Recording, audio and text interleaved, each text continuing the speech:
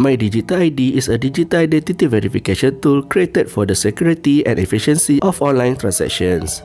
MyDigital ID does not replace MyKad or any other identity document. MyDigital ID is personal identification for online transactions. MyDigital ID can only be used via smartphone. Users need to download the MyDigital ID application on their respective smartphones to obtain and use MyDigital ID.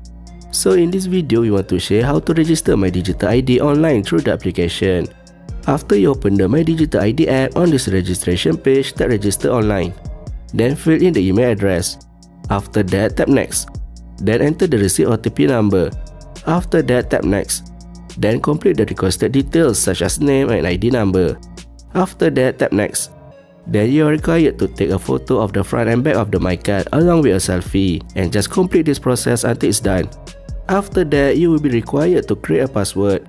Next, tap OK. Tap OK again to set the digital ID on this device. Then enter your password. After that, tap OK. This certificate is valid for 1 year from the date of registration. After the expiration date, you must renew the registration. So that's all our videos, and don't forget to subscribe or follow Ali Gadget for more latest info and tutorials.